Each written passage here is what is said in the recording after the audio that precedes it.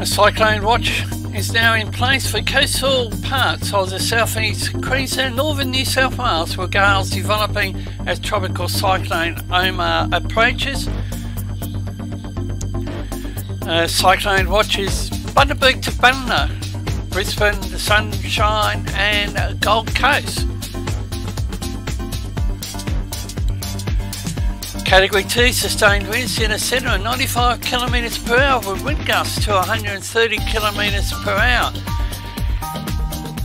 This is force 13 with the developing news. And the cyclone is within 35 kilometres to 22.6 degrees south, 160 degrees east, 890 kilometres northeast of Brisbane where I'm located, 820 kilometres east-northeast of Bundaberg, and tracking southwest at 11 kilometres per hour. The information was put out about 11 AM Australian Eastern Standard Time by the Bureau's Brisbane Tropical Cyclone Warning Centre.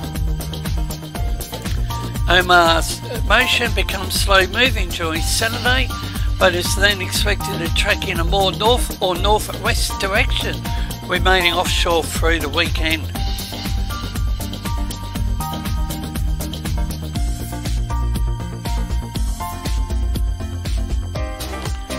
Tropical cyclone Oma is expected to continue moving in a general southwesterly direction towards the southeast Queensland coast during today and Friday, while maintaining Category 2 status.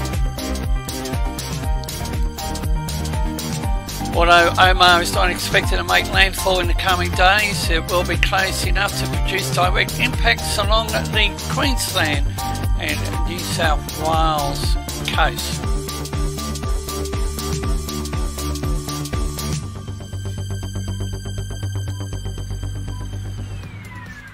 Abnormally high tides, dangerous surf conditions expected along the southern Queensland coast over the next few days and early into next week.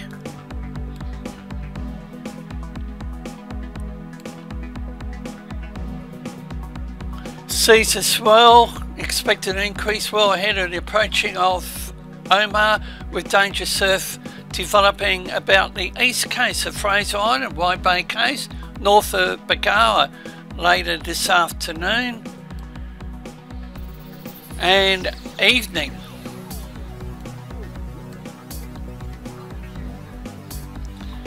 These conditions are then expected to extend south over the remaining southeastern Queensland coast, northern New South Wales coast during this evening and Friday.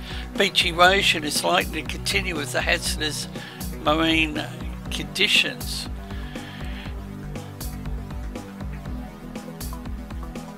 People between Bundaberg and the New South Wales Queensland border should consider what action they will need to take if the cyclone threat increases, and information is available from various sources including local government.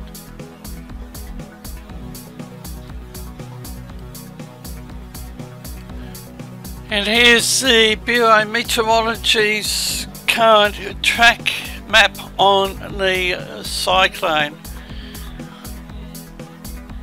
The Joint Typhoon Warning Centre has Oma 488 nautical miles northeast of Brisbane, tracking southwest at 5 knots over the last 6 hours. Animated multispectral satellite imagery depicts a deteriorating system with weak convective banding wrapping into a very ragged low-level circulation centre.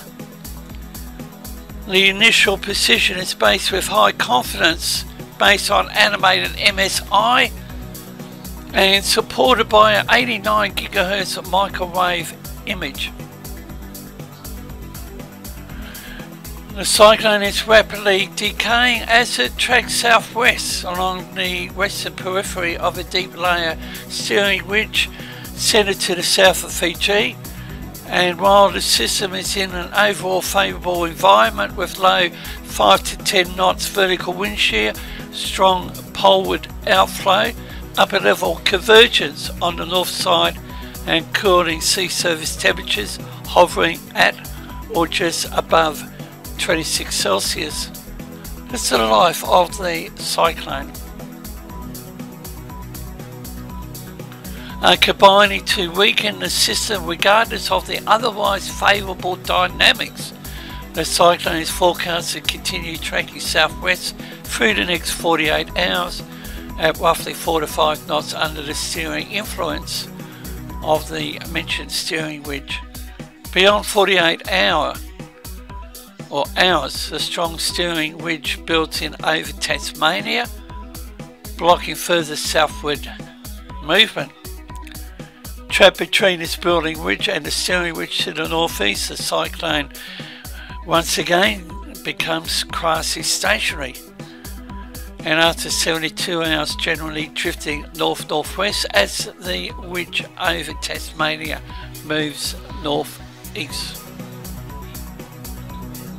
The system is forecast to further weaken to 45 knots over the next 24 hours, then experience a short intensification phase between 36 and 48 hours as it taps into a divergent poleward outflow channel and begins to move over slightly warmer waters.